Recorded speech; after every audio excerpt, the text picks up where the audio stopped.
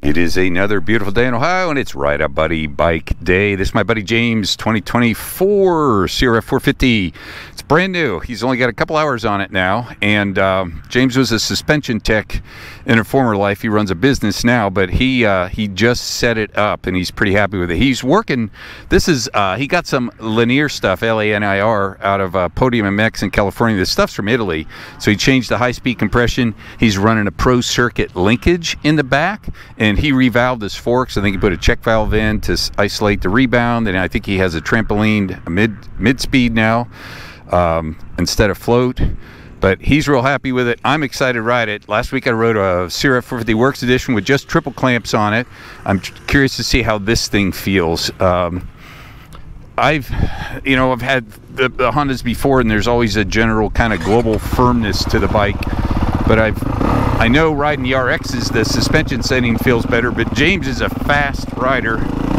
So, we'll see if his setting works for me, slow vet guy. Well, right away, I know this grass looks nice and smooth, but there's some little chop in it. I can feel how smooth it is.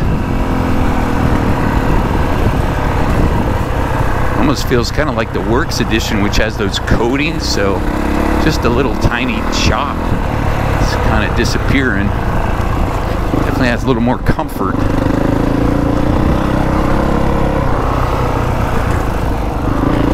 And I know he's dialed this for a fast moto guy, but it still has a good progressiveness to it from what he said, and he rides fast so that he can still hit the stuff, and it has better hold up. He felt the stock forks were just kind of diving a little bit more than he wanted.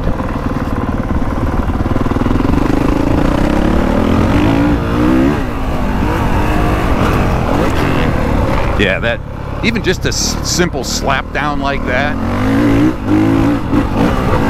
it feels way better. Because usually on a CRF you have that kind of harsh feel to it.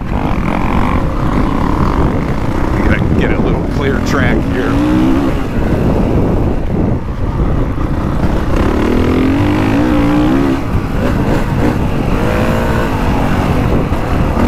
Yeah, the way the back, the back floats over some of those bumps.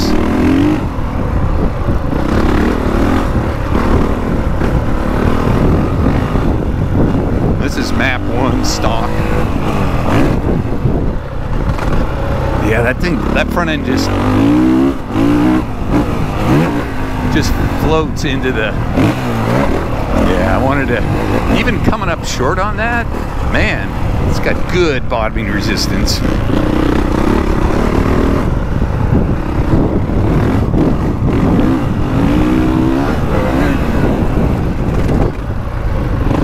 With these Hondas, they feel so good in the corners, just the way they lay down. The front has such good traction. Man, that rear just floats over that. I like that. And I think with the front, he's got the fork slit all the way down, but even on the faster stuff, it does not feel unstable. Man, I wish I could jump this thing. It's just the side wind is psyching me out.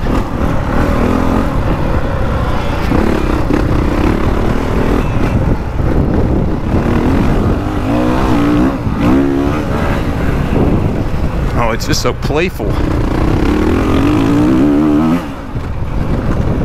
Wow. Okay. Wow. James did a great job with this.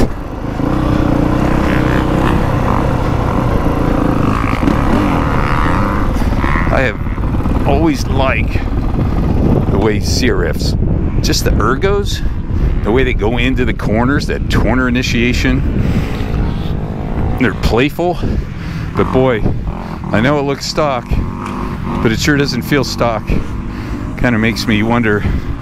Works Edition put the linkage on it, but What a good setup.